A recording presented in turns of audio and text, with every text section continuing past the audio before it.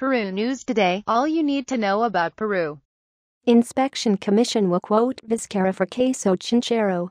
The president of the Commission of Control of the Congress, Luis Lopez Vilela, said that the president of the Republic, Martin Vizcarra, will be summoned to this working group to answer for the Chinchero case.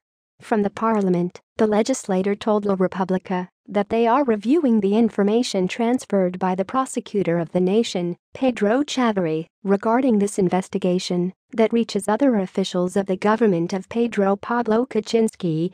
Of course, that is going to make the invitation just to Martin Vizcarra. The documentation that reached us, the prosecutor of the nation, Pedro Chavarri, we are seeing, and we are putting it in order of the day in the commission to discuss it. So far the congressmen want me to invite Mr. Vizcarra, he said.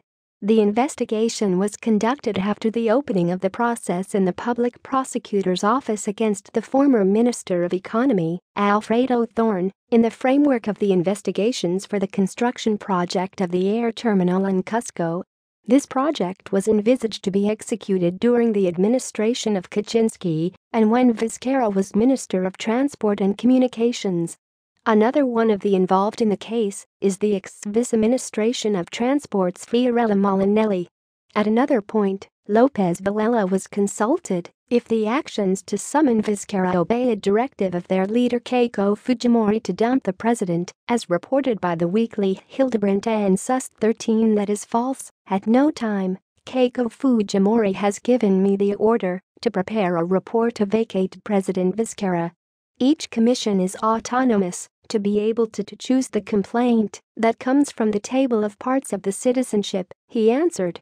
It should be noted that for this Wednesday the prosecutor Chavarri was summoned to the Supervisory Commission to report on the development of the Chinchero case.